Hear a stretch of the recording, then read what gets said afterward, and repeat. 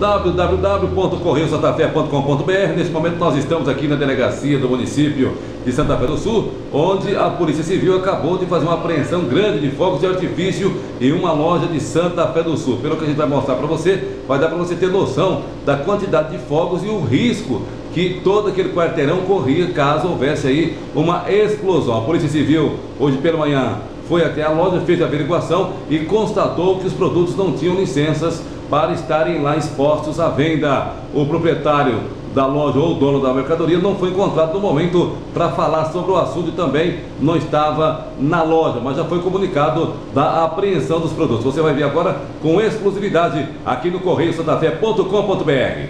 Portanto, aí estão os produtos que nós acabamos de citar para você aqui, ó.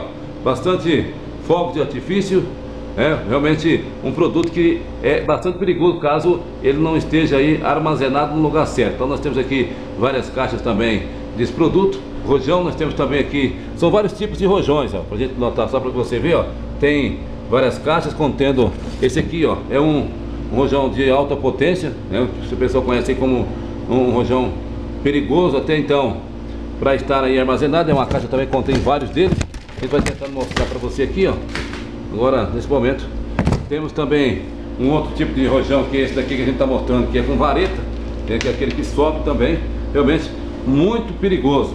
E aqui também outras caixas que a gente está mostrando para você, trabalho da Polícia Civil de Santa Fé do Sul, nesta manhã. E aqui nós temos, tentar mostrar para você, está difícil aqui para ver, a gente não pode nem abrir mais, tentar pedir ajuda aqui para o policial, para a gente tentar mostrar uma bateria de fogos, né, de artifício também, bastante perigosa. Do lado aqui no chão nós temos também, para você ver aí, ó, os chamados busca-pé, e até uma cartelinha de pra mil, né? Cadê? Já tem uma cartelinha aqui de um produto de contrabando chamado pra mil, que você está vendo aí, ó, para disfunção erética, portanto, está aqui o pra mil também, que foi encontrado à venda, outro produto também proibido de venda no Brasil. E a Polícia Civil realmente nesta manhã fazendo essa apreensão de fogos de artifício. Não se sabe se esses fogos eram aí na tentativa de comemorar talvez a vitória do Corinthians no próximo domingo, ou para fazer aí a virada do ano, aqui onde fogos que acontece aí do dia 31 para o dia 1º de janeiro,